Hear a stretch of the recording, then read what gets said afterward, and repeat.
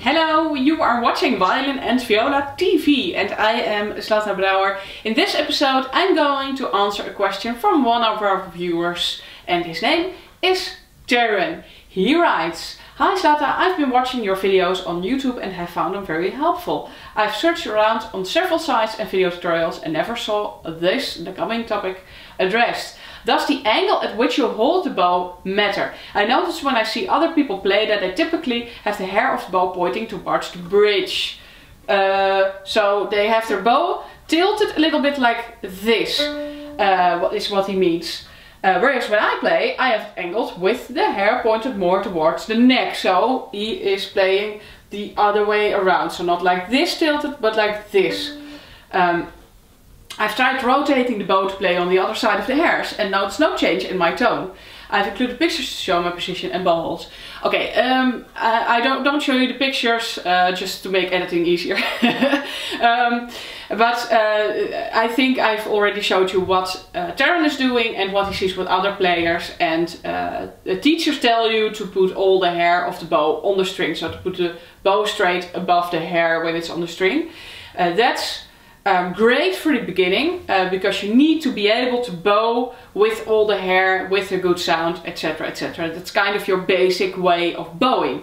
But if you are a little bit more advanced to that, you can tilt the bow a little bit away from the bridge. So with the hair to the bridge. So you tilt the bow there. So you kind of lift your wrist a bit doing that.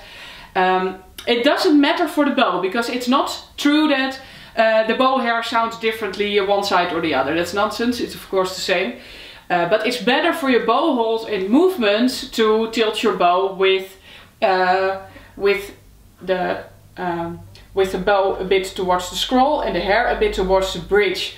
Because your bow hold will be a little bit like this, and then for example if you are going to play a little spiccato, it will be easier. And when you do this, you kind of lock your hand and you might even strain your wrist a bit. You're tensing muscles that need to be relaxed while bowing. So it's not for your bow or for the tone that you make, but it's more for yourself, that you can bow better and healthier for your body if you do it this way. Then, when do you tilt your bow? So now we know how to tilt your bow, when and why.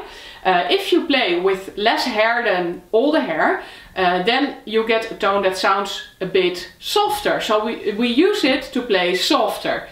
Then we also use it, and this is a great tip you can apply right away, is that at the frog you have quite some strength in your bow. If you tilt it a little bit and you just use a little bit hair at the frog, and then you kind of quickly tilt it back again, so you use all the hair further on the bow, then you can get a very smooth bow change at the frog, and also you can get quite a regular sound. So that's why people tilt. Don't make it a habit and always have a tilted bow, because then it doesn't really have an effect on your playing. You must play with all the hair sometimes too, just what applies to what you are playing. So Taran and other people watching this, I hope this has been useful. Thanks to you all for watching, and I hope that you will watch many more of my videos and that you will maybe even subscribe. Thanks for watching, bye!